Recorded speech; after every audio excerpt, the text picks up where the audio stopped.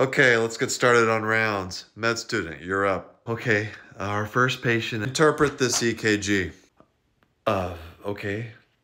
The heart rate is 100 beats per minute. Good. Rhythm? It looks regular. Great. Transcatheter aortic valve implantation or surgical replacement?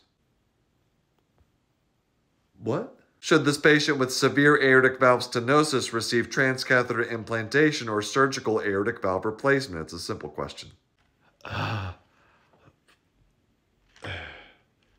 Is that in the QRS complex?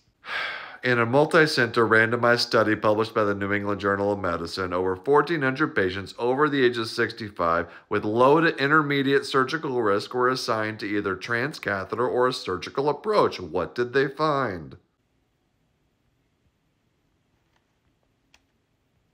The T waves are peaked. Transcatheter was non-inferior to a surgical approach with respect to a composite outcome of death or stroke at 1 year.